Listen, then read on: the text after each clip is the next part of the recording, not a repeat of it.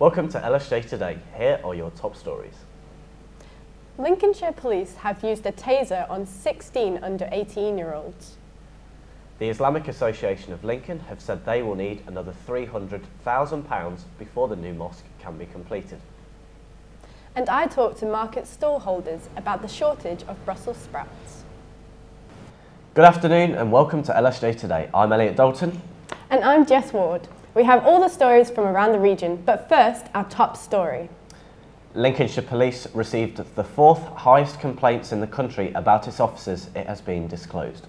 The police legitimacy report compiled by Her Majesty's Inspectorate of Constabulary independently assesses the legitimacy of police forces in England and Wales. Lincolnshire Police received 383 complaints. The national average is 268.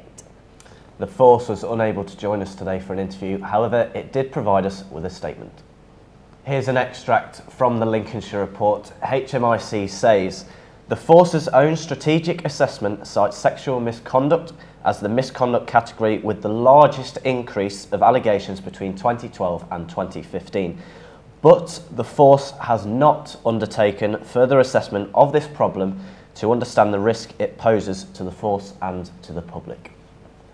It's decision day in the county as the people of Sleaford and North Hykeham are heading to the polls to vote in a parliamentary by-election. Polls close at 10 o'clock tonight and the next MP is expected to be announced in the early hours of Friday morning.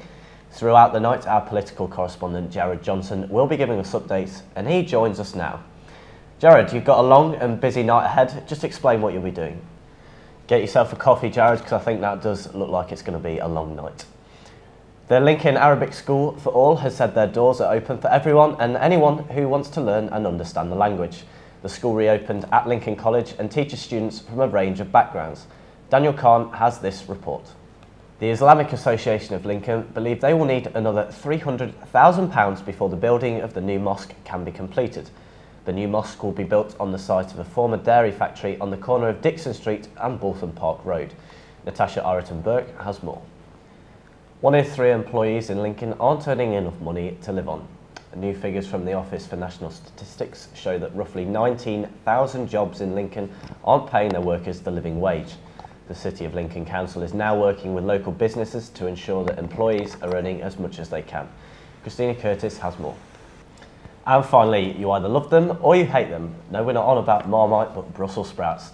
The vegetable is often a topic of conversation over the Christmas period, but after a moth invasion over the summer, could we be seeing less of the little green things this Christmas?